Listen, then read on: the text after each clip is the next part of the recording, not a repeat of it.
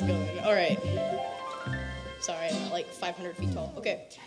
Hi, I am Brianna Armstrong, and I'm from Burke High School.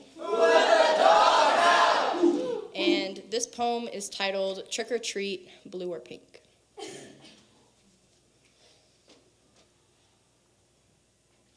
When I was 13, I was a werewolf for Halloween.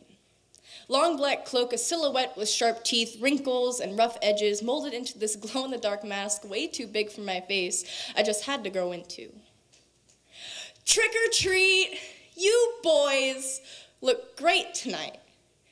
I froze. Didn't she see my long hair, painted fingernails, the certainty in her eyes? Miss, I'm not a mister. You've made a mistake, misgendered. All I've been getting is the tricks.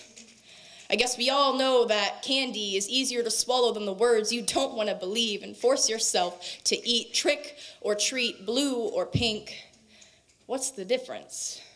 It was like I was playing hide and seek in boys and girls sections of clothing stores, caught between pink or blue and always finding comfort on yellow instead, swallowing my words, the colors, the candy on every birthday, pretending it was great. They got me pink, everything. I was terrified and still wondered why it ever mattered, wondering why it always felt as if I never took off that stupid Halloween mask, wondering what it would be like if my mother didn't know what gender I'd be.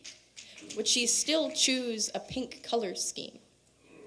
When parents don't know the gender, they'll choose green, purple, or yellow.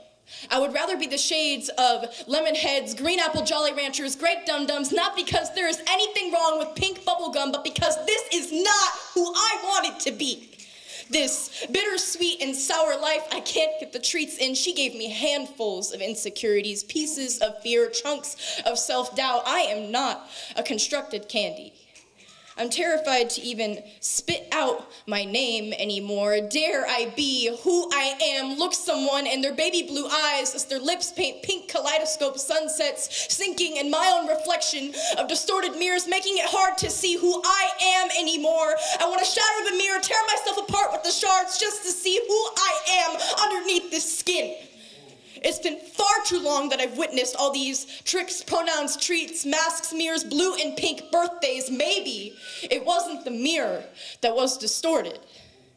The difference is that I don't care to see the words, the colors like candy, bittersweet, blue or pink. All I am is this in-between, this shade of yellow, just yellow.